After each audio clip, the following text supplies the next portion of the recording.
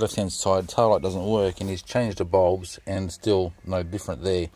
So he's dropped it off to me to see if I can fix the problem with the taillight there. Thought I'd have a quick look and see if there's any earthing points or whatever, and the cover was loose. So I went over the cover and found that these two front fuses here, they're supposed to be both 10 amp, but the spares only had a 15 amp, no 10 amp spare. So I swapped over the 10 from that side to that side there. Taillight works. Damn car has two different fuses for left and right hand side. G'day. So old mate's got himself a VE Commodore wagon. Number of problems, needs sensors fixing. Oh crikey, there's so much. Door trims, stereo. But most important is his taillight on this side here doesn't work. And he's changed the bulbs and still no different there. So he's dropped it off to me to see if I can fix the problem with the taillight there. And then while I've got the car, I'll try and have a look at his central locking as well, because so you can see the door trim's off. Central locking doesn't work either. Number of problems. I don't know if he'll have the car long enough for me to fix everything for him. He's really quick to swap cars. I will get his taillight working for him. If I don't find a problem there, what I'm going to do is just run a wire from that taillight, because that one works, over to this side here and get his taillight working, because that's an easy band-aid workaround. But I'll first put a meter and everything and find out what's going on here, because apparently old mate's gotten underneath the car there, and he said that the cable for the tow bar has been cut, so all the wires are cut evenly. I have a feeling that two wires from the taillight are coming down and joining down there. Because they've been cut, they're no longer joined, and that's why that taillight's not working.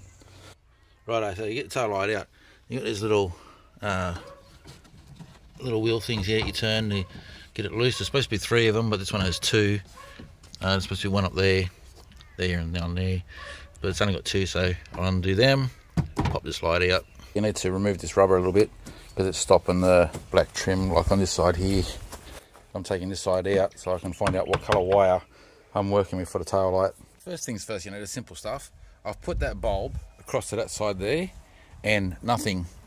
I've checked, I've split the cable there a little bit so I can get access to the wire, and checked that for power. There's no power. I checked the earth, and the earth is fine, so there's definitely no power there. So I'm going to come down to under here now, where there used to be a connection, and see when I twist those, is there anything that's joined together or what's going on there.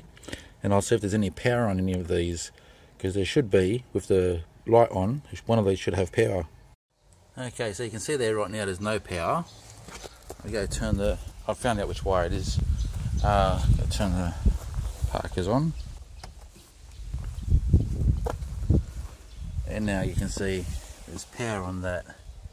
So now that I've found that there's live there as well, I'm going to see now if there's a wire that goes from there to that plug as well.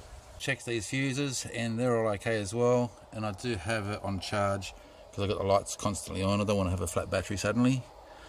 And yeah, so now I'm going to run a wire from one side to the other, just as a test to start off with, and then probably make it permanent that way. Okay, so you see, simple test, just running a wire from the parker light that's underneath there to there, and I can get the parker on that side working again. I don't know why it's failed yet. I've also taken this connection apart, put WD-40 in there, put it back together, make sure everything's right there. Doesn't show any problems, and you can see in there it doesn't look like there's been any tampering.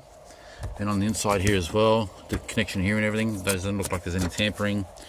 So I don't know why that side's not working, but running a wire across fixes that problem. It's just a workaround.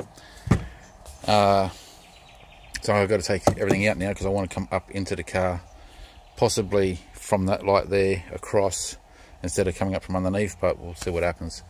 I forgot to mention there was no wire going from there to down there.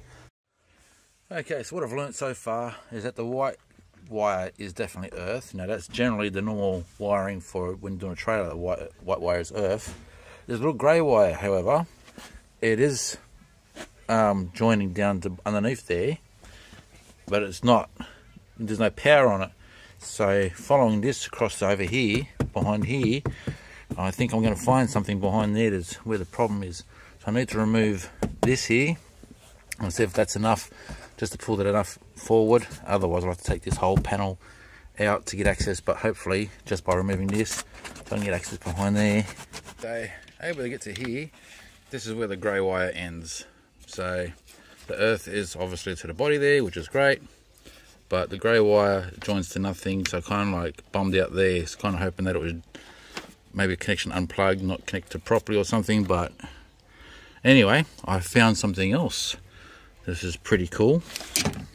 I'll just put this on the tripod for a minute while I do this. 10mm spanner.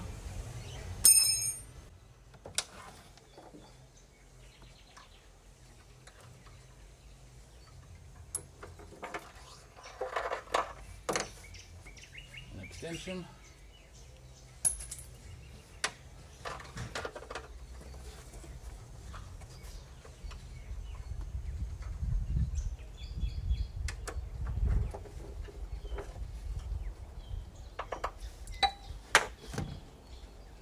$13mm deep socket. Anything else in there? Oh yeah, there's something else.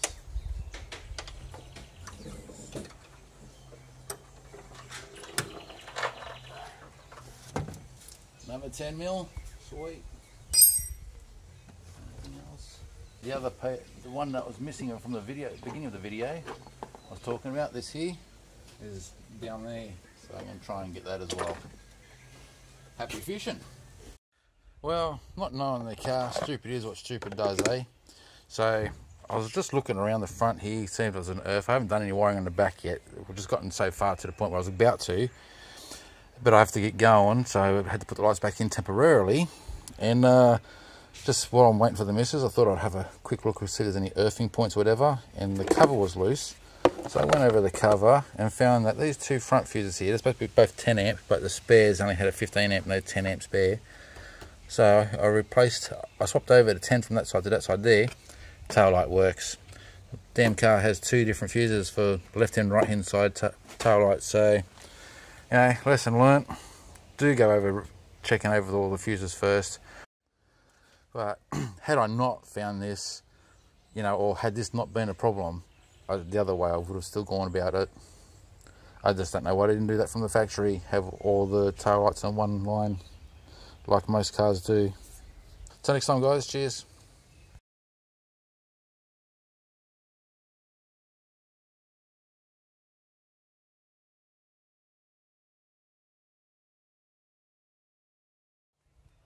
But hey, in my defence, when you see that the tailgate tail lights are working and the right hand side tail light is working, you eliminate that there could be a blown fuse.